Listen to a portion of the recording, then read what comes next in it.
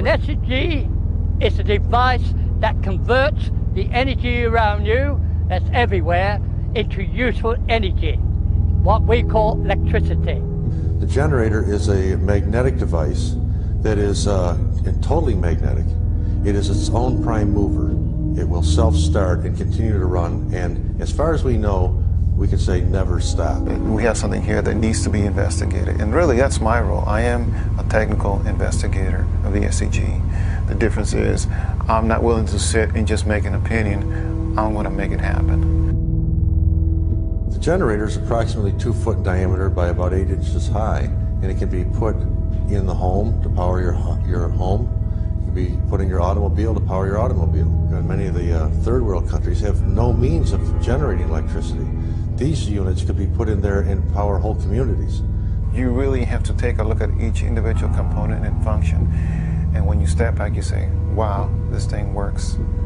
There's too much for it to, there's too many facets involved not to be something viable.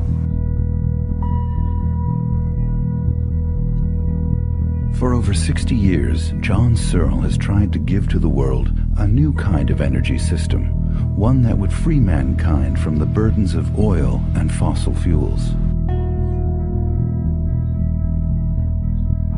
Cleaning up this planet is going to be a big job. If we're going to get the climate back to what we want, a lot of work got to be done. But one thing is certain, you need energy. That's important.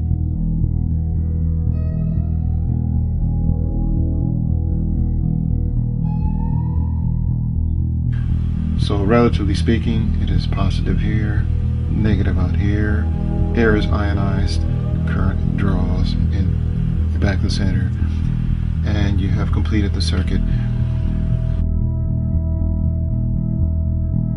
This is Amy, just one of an uncountable number of negatively charged electrons seeking a positive destination. She finds the positively charged neodymium core irresistible and enters the Searle converter device, becoming part of an enormous reservoir of electrons.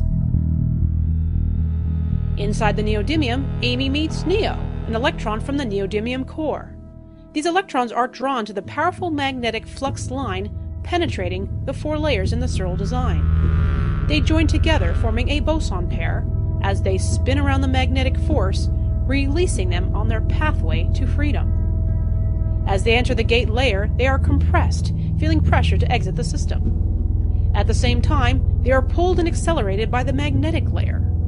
Their energy continues to increase, racing through the emitter layer, joining trillions of other boson pairs that form the eddy current on the surface of plate 1. The boson pair is captured by the roller and blasted into the positively charged neodymium core of the second stage plate, repeating the activity into the third stage of the Searle device.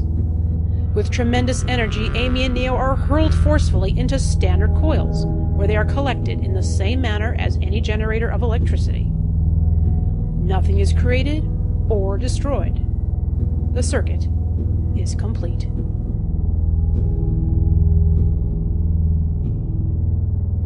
As the rollers move, they provoke electrons to migrate through the 4 layers of the plate.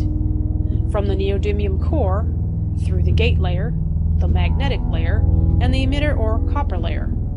This activity repeats through the rollers and the plates. Unlike conventional generators, the electrons will be moving at extremely high velocity. Conventional currents are slow currents, and they build up heat. The more current you draw, the more heat you get. This system is the opposite. The more current you draw, the colder it gets, for this reason. At the quantum level, the electrons are riding the magnetic field, not hitting the lattice of the atoms. The electrons find their path between atoms undisturbed, so they accelerate to higher and higher speeds.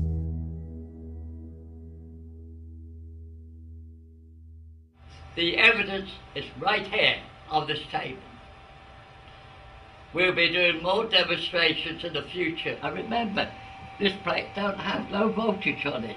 Yet, some energy must come across here to this coil, so that the electrons come across the back of the roller to here. We have proved here that there's no electric to play by that ring to make those rollers, but it has to be the internal tension of the atom that makes them move. I'd like to show the mathematics we use. The law of the square says there are two prime states in everything in the universe, and they're opposites. Now what I got to do is make sure that each line comes to the same value.